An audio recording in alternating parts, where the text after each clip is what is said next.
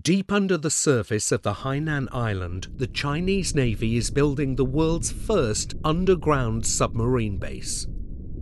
While the US Navy is still supplying and deploying its nuclear fleet in the open, China, now the world's second largest military spender, will soon be able to operate its submarines in total secrecy.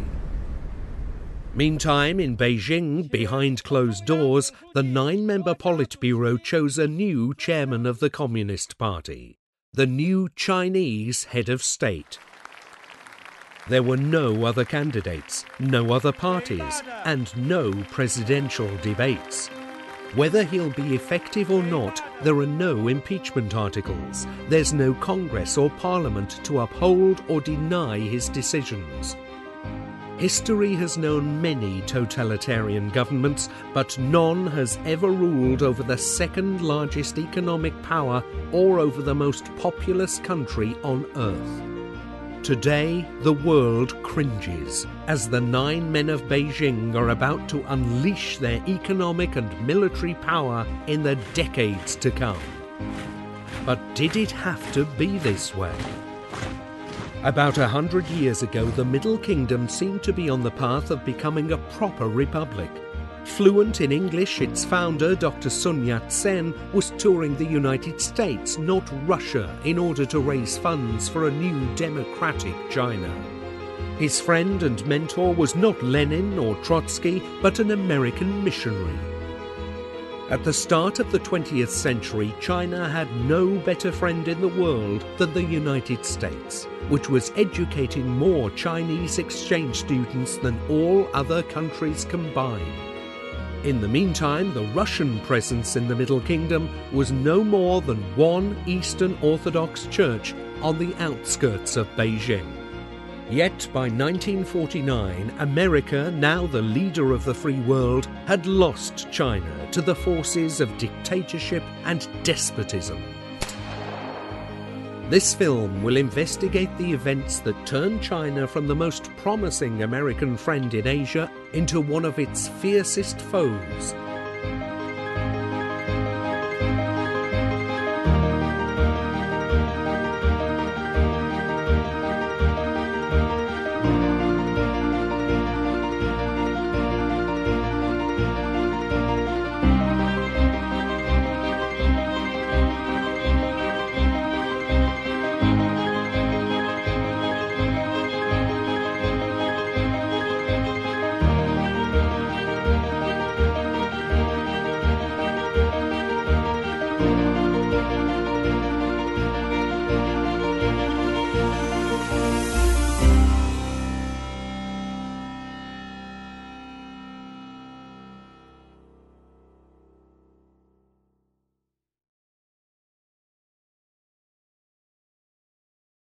The European policies were clearly imperialist.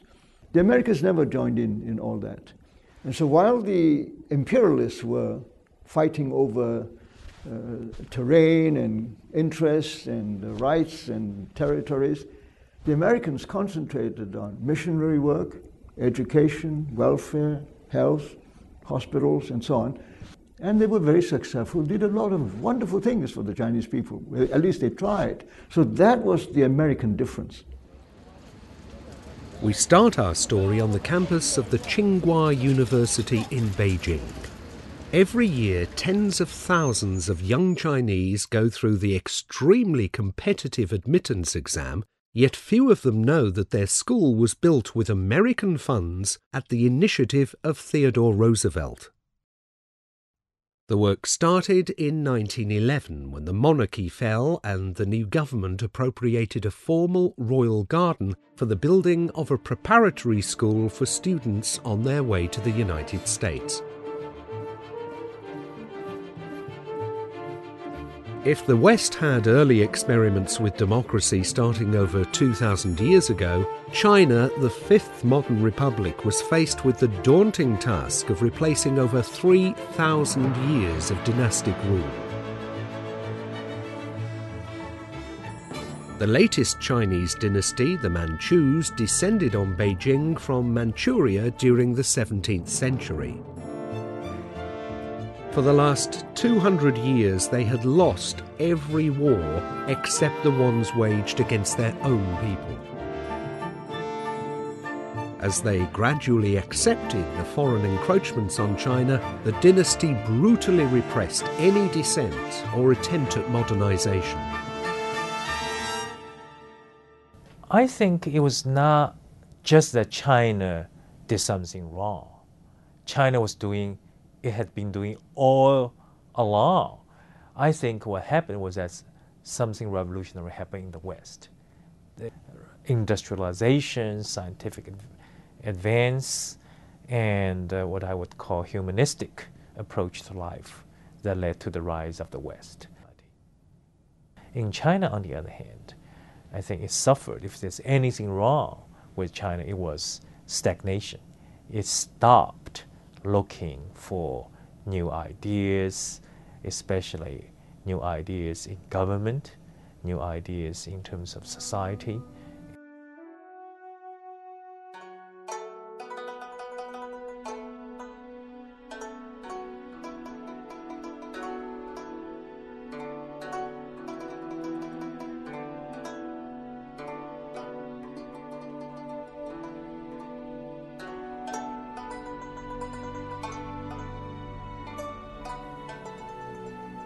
The period of maximum Western influence in China is also, from the point of view of ordinary Chinese, probably the worst century to be alive out of the last 10 or 12. One of the things that happened is that in the late 19th century, the Qing government moves massive amounts of resources to the coast. They move those resources there partly for defense, because they're in a new world where suddenly seaborne powers are a real threat. You have to defend your coast in ways you didn't before. And they're paying massive indemnities for lost wars. I mean, the indemnity for the Boxer Rebellion alone is, if I can remember right, something on the order of 4 years' worth of total government revenue. I mean, it's huge. That money's got to come from somewhere. One of the things it does is it takes a bunch of the money out of what used to be used for flood control on the Yellow River in the inland areas, because suddenly these inland areas are much less strategic because the place you're really worried about is the coast. Well, it's not surprising then that if you live in one of those areas that's flooded out, but you do have a sense that I'm not getting flood protection. Right? So here are places, in some cases, inland areas where maybe no Westerner ever set foot. And certainly no Westerner ever sat there saying, let's flood these guys out. But being forced into this new world of competing empires does have very traumatic effects in a lot of places.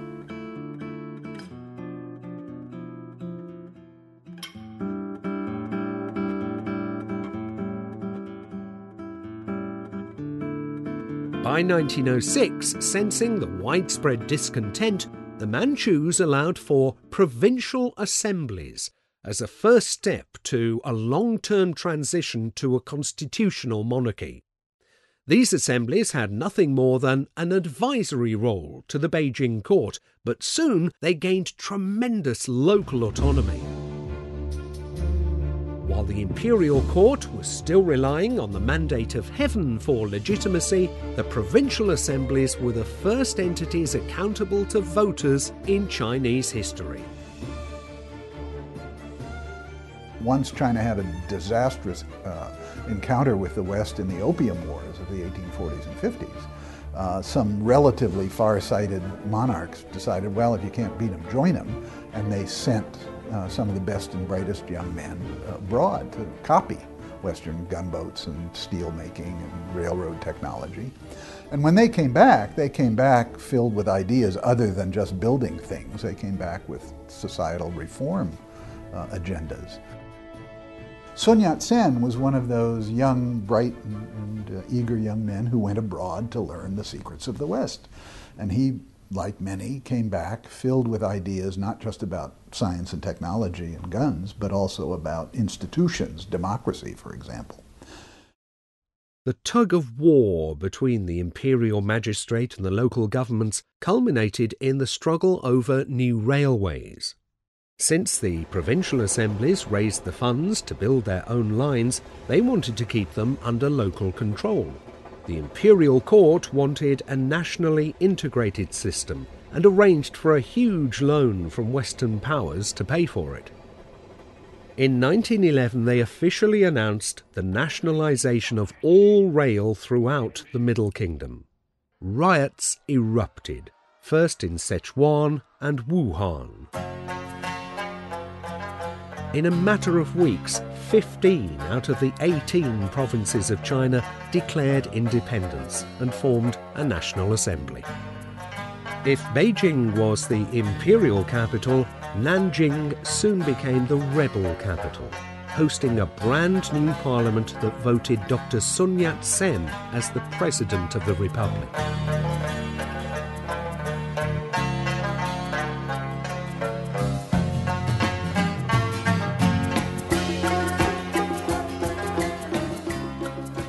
Alongside Dr. Sun was Homer Lee, an American friend brought to co-author a new Jeffersonian-style constitution. However, revolutions cannot be won on ideas alone. If America had General George Washington and the Continental Army, the new Chinese Congress had no military muscle.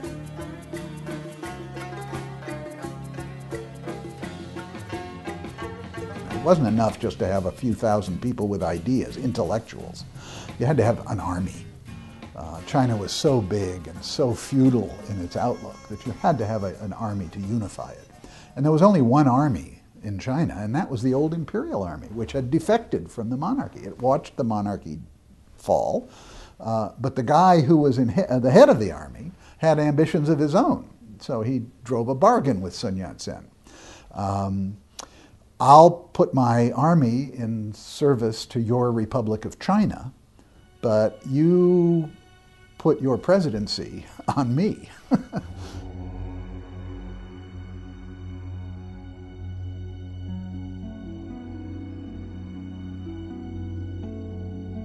Sun Yat-sen imported an American political scientist to write a democratic constitution for him, but it was all window dressing because real power increasingly gravitated into the hands of Yuan Shikai, who knew how to use it.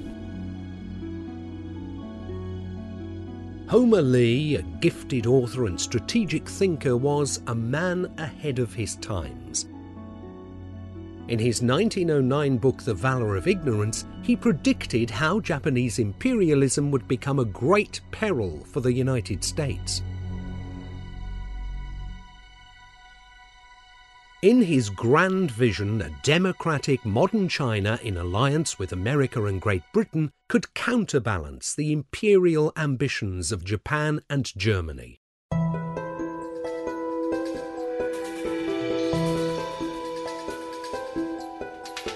Born with a severe handicap, Lee knew he could never serve in the US military.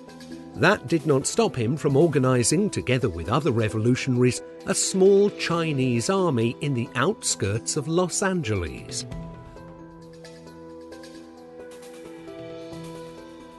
This small force was preparing to secretly sail to China in 1912 to infiltrate and then overthrow the Manchu government.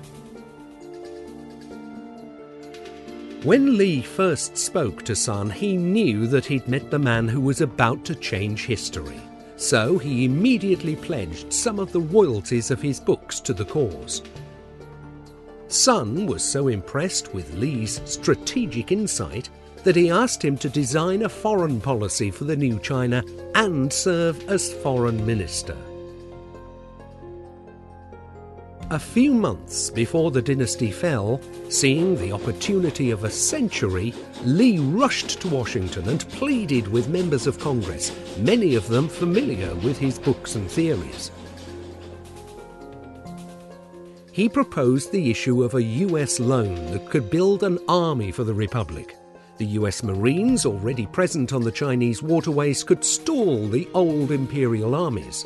The State Department could prepare to recognize the coming Chinese Parliament. His pleas fell mostly on deaf ears. The American century had arrived, but it seemed that no one in Washington was aware of it.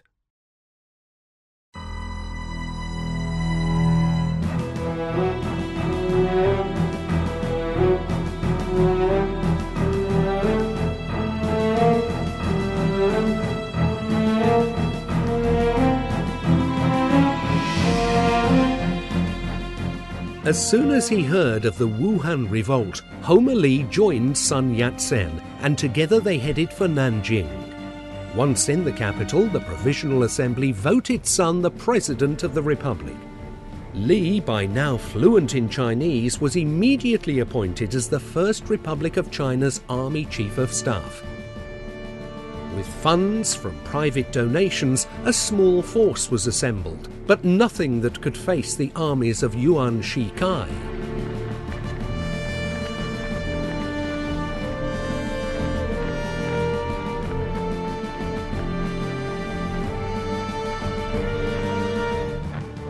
The last hope for the Nanjing government was to obtain international recognition.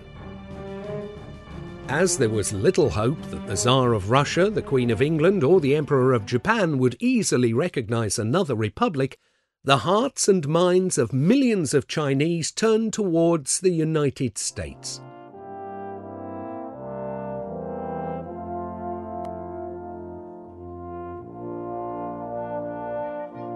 William Sussler, a congressman from New York, quickly authored the Sussler Resolution, calling for the immediate recognition of the Republic of China. I hailed the Chinese Revolution as momentous in the annals of human history, and I think it speaks volumes for the moderation and patriotism of the Chinese people. No one has done more for the growth and the progress of representative government. Both chambers of Congress passed the resolution in April 1912.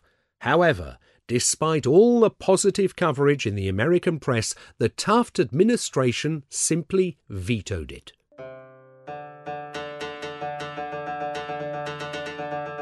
Committed to a neutral dollar diplomacy but personally sympathetic to the Chinese cause, President Taft's attitude was described by the press as a forced, unhappy marriage between idealism and commercialism.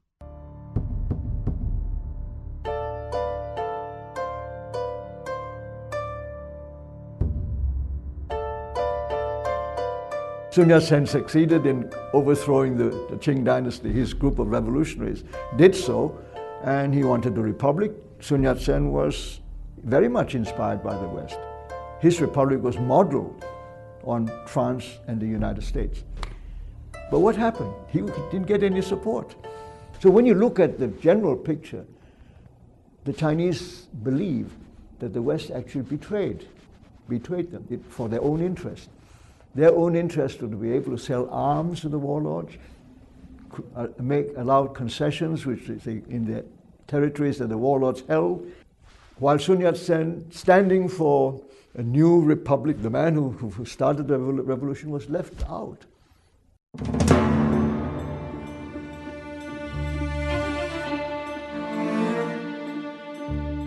In more practical terms, the president was concerned that the US unilateral recognition might upset the other great powers in the region, especially Japan. At the same time, Nelson Johnson, the American consul of Shanghai, contacted Homer Lee and ordered him to step down from his appointment as the Army Chief of Staff. To the State Department in Washington, Lee was in clear violation of a federal statute that forbade Americans from taking part in foreign revolutions. A furious Lee replied through the Chinese press. I'm not an American officer, so I'm not under restrictions of the American military law. I joined the Chinese Revolution based on my personal qualifications and due to the humanitarian reasons as an aim. Today's China, millions of people are under torture by a repressive system. How could I sit there and do nothing?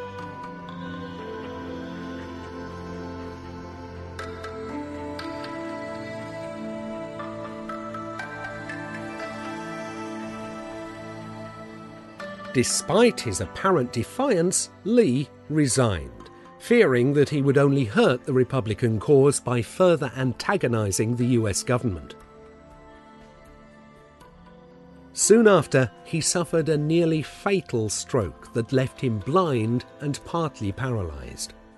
Together with his wife Ethel, they decided to return to California, where they thought he could recover faster. He kept close correspondence with Sun Yat-sen, promising to rejoin him as an advisor as soon as he was well. Dr. Sun stepped down from the presidency 3 days after Li's stroke, thus sparing China a civil war and partition. In fear for his life, he later took refuge in Japan, where he started the preparations for a second revolution.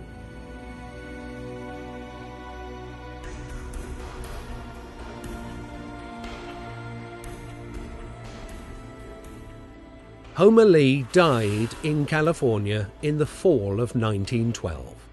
According to his wishes, he was dressed as a Chinese general for the last time. He had also asked for his ashes to be entombed on Chinese soil.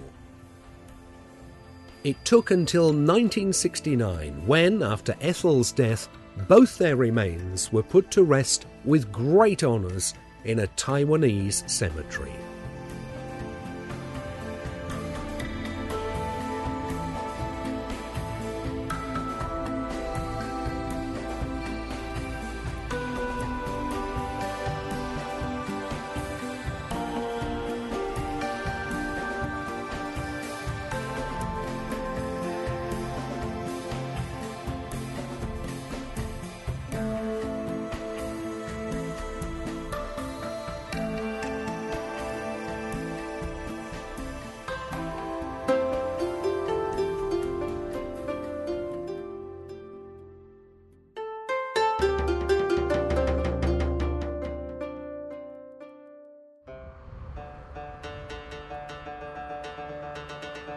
If today China has the largest currency reserves in the world, while the United States is the most indebted nation, that was not the case 100 years ago.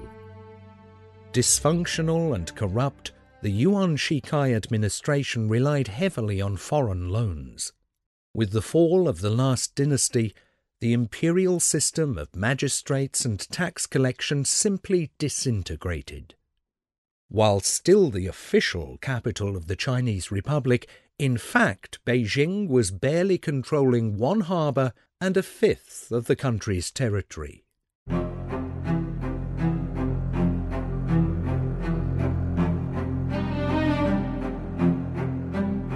Democracy is a very complicated thing.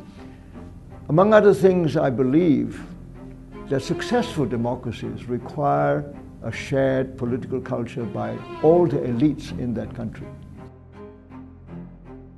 Because if any elite group wants to take over and then stay in power and not continue to have a democratic process, if they don't all share it, then it will never be stable. For China, China was a big country, and the penetration of European ideas was very slow. And many young Chinese along the coast were very impressed with the West. But they're still a very small minority.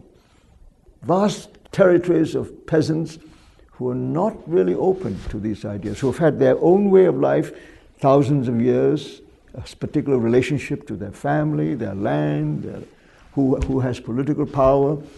It's a relationship which has been successful for a long time. There were no particular reason to want to change it, at least to those people. Distrustful of the new regime, former imperial magistrates, generals and landlords formed their own fiefdoms. They simply applied the dynastic model on a smaller scale. These warlords would first raise a ragtag army using leftover weapons from the imperial guards. In a lawless land, they would use it to plunder the population, then sell their goods, lease territories and concessions to Western powers in order to acquire even more weapons. Perpetually at war with one another and the central government, the warlords reduced China to extreme poverty and desperation. The legendary irrigation system that lasted for millennia was left in disrepair. Famine and disease plagued millions of Chinese.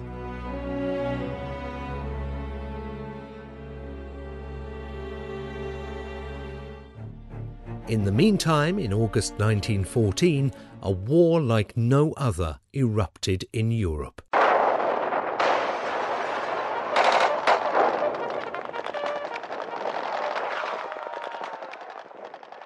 What you have to realize is that World War I breaks out in the context where a struggling Chinese state that's emerged from the 1911 revolution is trying to gain control over the whole country. What that means is that they need money. The people who were ruling Beijing, their idea is, give us a bunch of money, strengthen the army, strengthen the bureaucracy, and we'll build a state from the top down. But we need the loans. When 1914 comes along, this is a big problem because suddenly every dime of credit is going to fund the First World War, right? I mean, it's just sucking dry the capital markets all over the world. As China was disintegrating, Japan was moving in the opposite direction. Upon his visit to the land of the rising sun, Lord Charles Beresford remarked, "Japan has within the last 40 years gone through the various administrative phases that occupied England about 800 years. I loathe to say that anything is possible with her." All shogunates were brought under a centralized system of tax collection. Despite some opposition from a traditional society, the Tokyo government quickly implemented the social reforms of a modern state. If the sale of women was still common practice in rural China, Japan forbade it completely and even implemented mandatory education for boys and girls, a first for any Asian country. However, there was a lot more that the Tokyo elite was learning from the West. By 1910, more than half of the national budget was devoted to military build-up.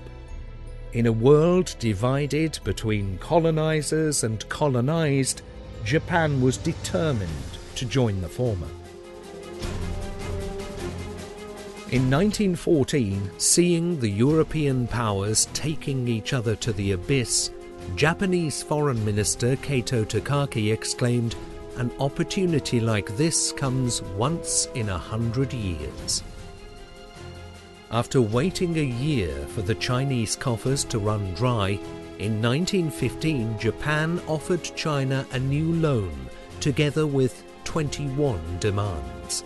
The Japanese minister in Beijing also warned Yuan Shikai to keep these demands secret from all foreign powers, especially from the United States.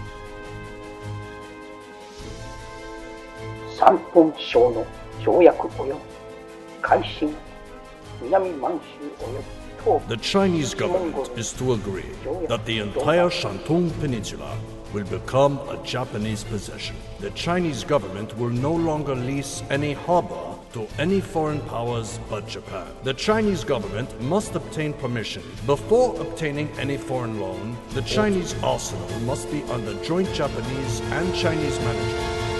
The Chinese government, the Chinese government, the Chinese government, Chinese government, Chinese government.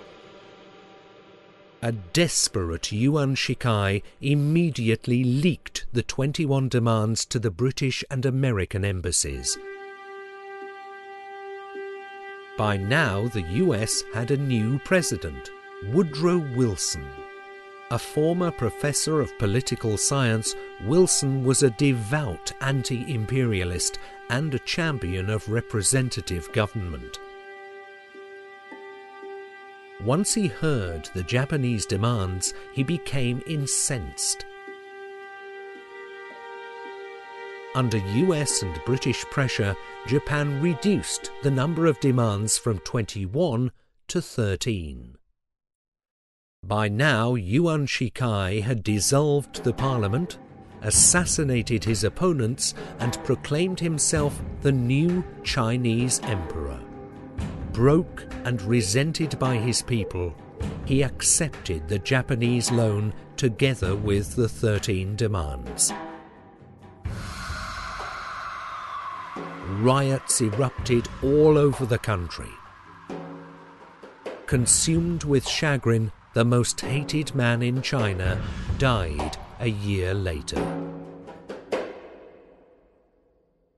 The Japanese, they never were subjugated by the Chinese.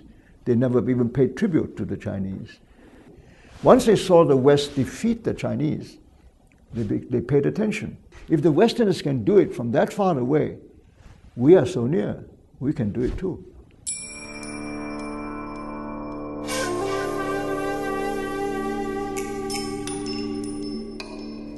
So starting from the Meiji Restoration period in the 19th century, Japan no longer regarded themselves as Asian. They thought they were European. They are both well-disciplined and brutal. The Japanese citizens are not eager to display their individual charm and ambitions. They would like to get united, to form the team spirit, and then they think their country could conquer anything, anyone.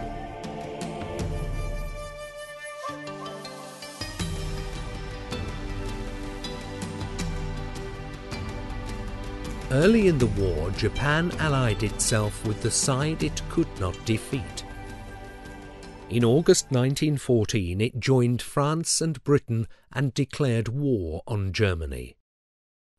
Taking the isolated German colony on the Shandong Peninsula must have seemed a much easier prey than French or English possessions. Over 8,000 miles away from Berlin, the city of Qingdao was the headquarters of the Kaiserische Marine East, a dear possession of Kaiser Wilhelm. It would shame me more to surrender Qingdao to Japan than Berlin to the Russians.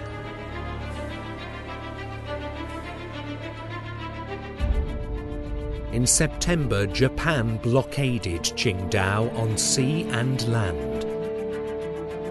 China, still neutral, protested at the Japanese encroachment. Japan scoffed. A small German torpedo boat struck first. In a matter of hours, the cruiser Takachiho lay on the bottom of the sea. Soon after, the Japanese deployed their first carrier, Wakamiya, for the world's first naval-to-land air attack. In contrast, the German Air Force in Qingdao consisted of 2 airplanes. 2 months later, hopelessly short on supplies and ammunition, the German garrisons surrendered.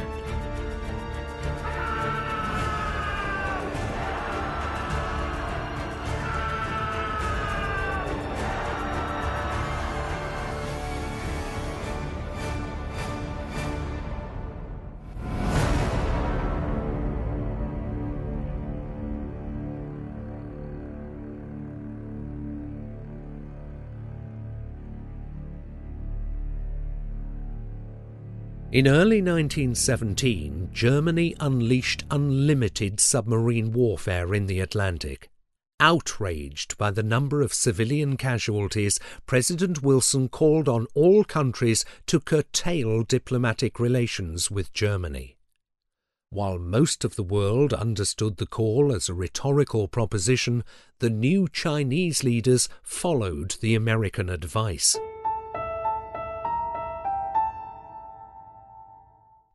Wilson was so impressed that he immediately telegraphed the US ambassador in Beijing. Tell the government of China how sincerely we desire to help China and that we are constantly trying to shield her against the selfishness of her neighbor. I don't want them to get the idea that we are unappreciative of their willingness to stand with us, which is singularly generous and enlightened. A month later, the United States declared war on Germany and Austria-Hungary. In a matter of weeks, China followed suit.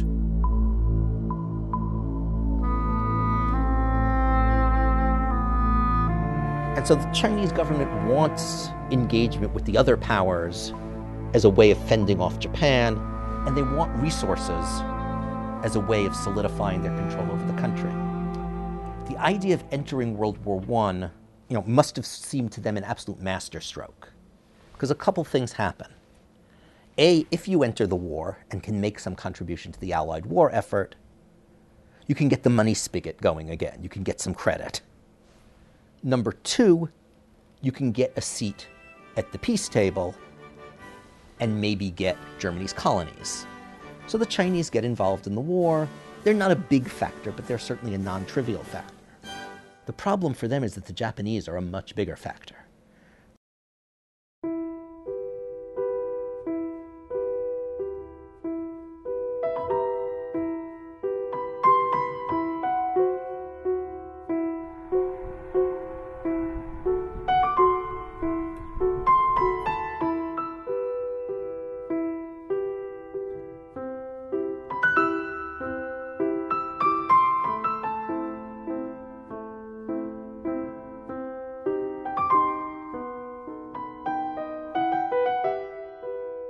About 20 miles from the English Channel, Roumingham hosts one of the many Chinese cemeteries in France. In the last 2 years of the war, China shipped over 100,000 labourers to the Western Front. Many of them were sent to dig trenches only metres away from the German defences. An estimated 10,000 never came back, downed by enemy fire, cold and disease. Neither the workers nor the Chinese government ever got paid for their participation. All they had earned by the end of the war was a seat at the peace conference in Versailles. Mirrors reflect still another change. It is 1919. World War I is over. The fountains play on.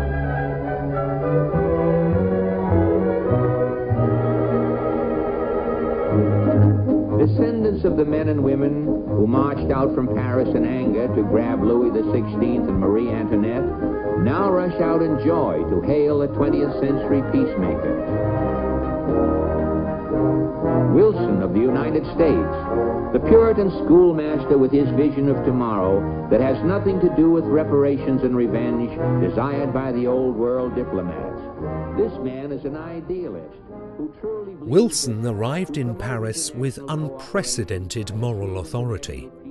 A victor that claimed no territories or monies from the vanquished, an impartial power broker that came to bring peace to the world.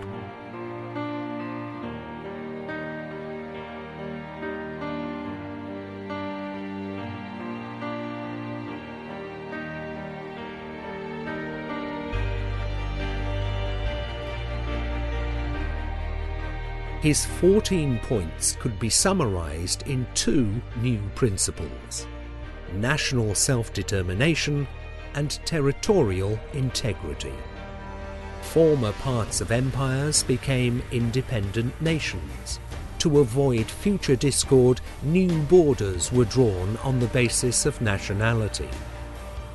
At the center of the New World Order, Wilson envisioned a League of Nations, an international forum that was to solve future conflicts through negotiations, not war. While most European powers easily adhered to the League, Japan demanded that the new forum would treat Asians as equals to the Caucasians.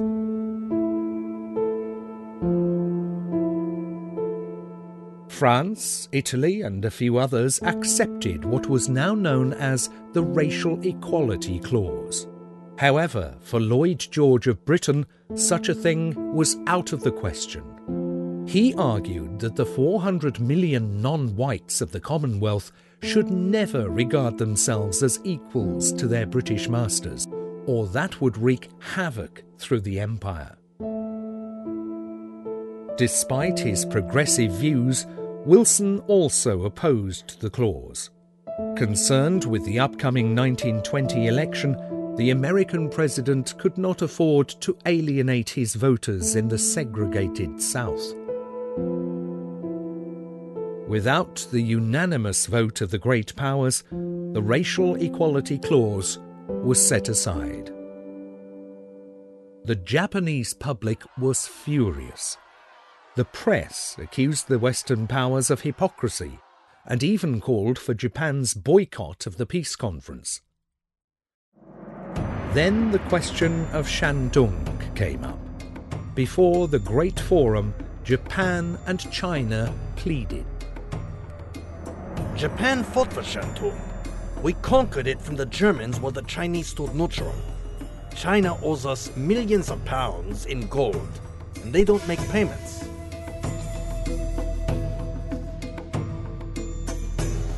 Japanese Shandong is like a dagger pointed at the heart of China. Confucius was born in Shandong. Taking it from us would be the same as taking Jerusalem from the Christians or Mecca from the Islamists.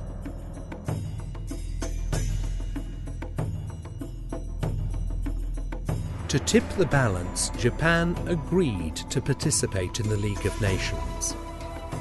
With a heavy heart, President Wilson awarded Shandong to Japan.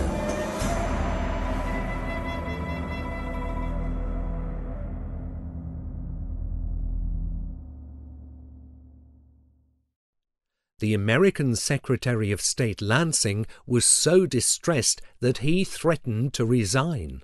Wilson's military advisor, General Bliss, also tried to plead for the Chinese. The president was unmoved. If the League of Nations was to bring peace to the world, that tiny piece of Chinese land was an acceptable price to pay.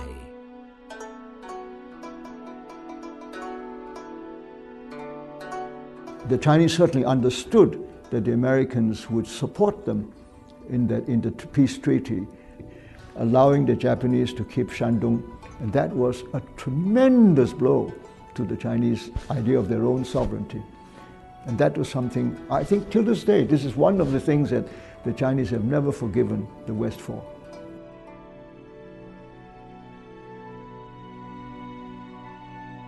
And the Chinese regime is also so rickety, that when the war ends, the Westerners don't feel terribly...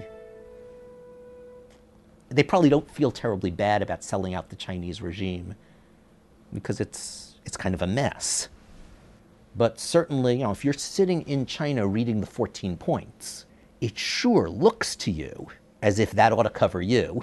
And then, the absolutely bitter disappointment when it turns out, no, the Allies are going to play power politics. Japan counts for much more. Japan's going to get the concessions.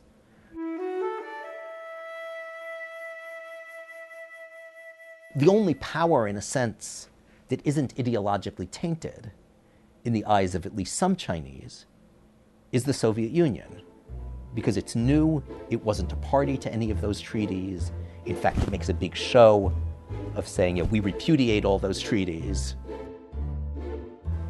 They're the ones who released the texts of a lot of the secret treaties to the world. And so in the eyes of, certainly not all, but some Chinese, the Soviet Union comes out looking better than anything else.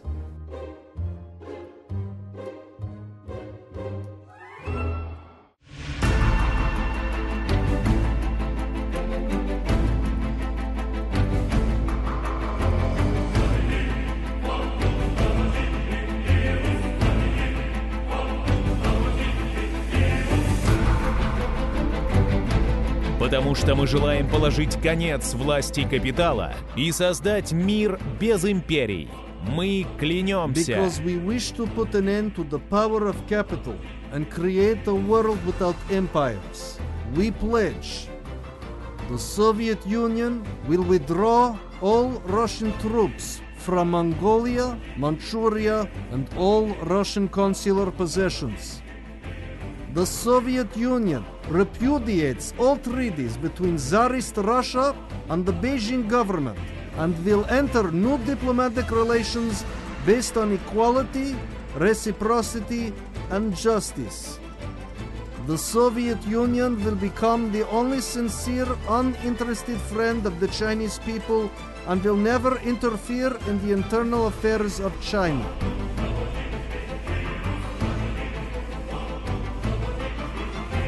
Vulnerable and insulated, by 1919 the Bolshevik leaders were doubtful that their regime could survive as the only communist government on earth. With its huge, impoverished population and weak central government, China seemed a natural candidate for a second Marxist revolution. Despite the generous terms, the Beijing government neither accepted nor declined the Soviet overture. Declining the offers would have further alienated the Chinese public, eager to see a Western power treat China as an equal.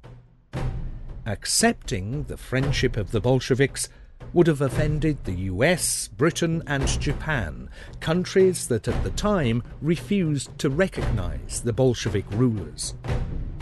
As the Soviets consolidated their power throughout the 20s, a scorned Kremlin never delivered on its initial offers.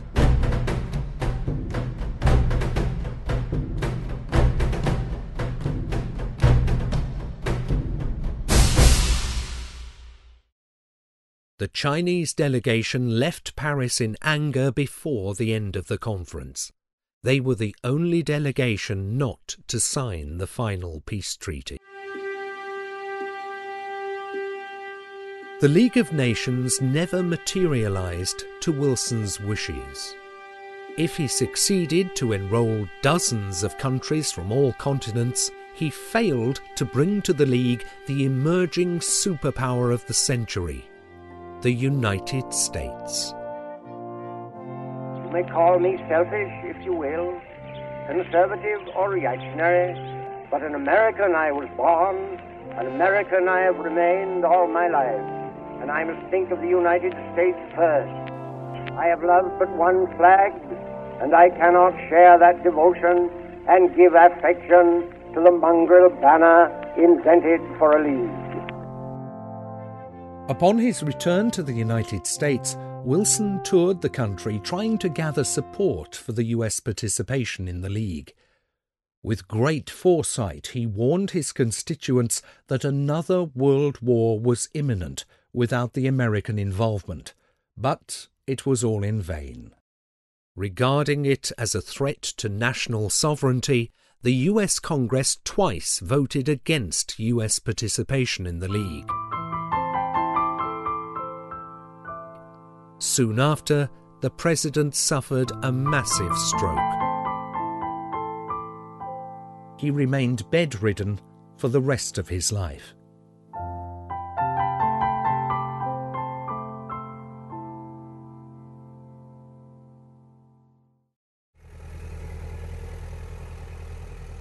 Concerned with the military build-up in Asia, in 1922, President Harding organized the Washington Naval Conference. Under American pressure, Japan agreed to return Shandong to the Chinese administration. The Chinese press barely noticed.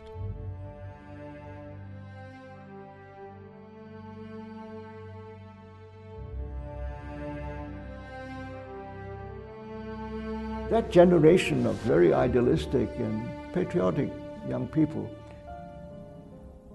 never really had a chance. The Chinese believe that the West actually betrayed them for their own interest. It was that kind of background against which eventually people went to the next stage of revolution. When I would refer to the Russian Revolution was a new inspiration and offered an alternative to this very aggressive and ultimately hypocritical and unhelpful Western competition among the Western powers, which was actually destroying the fabric of Chinese politics and society.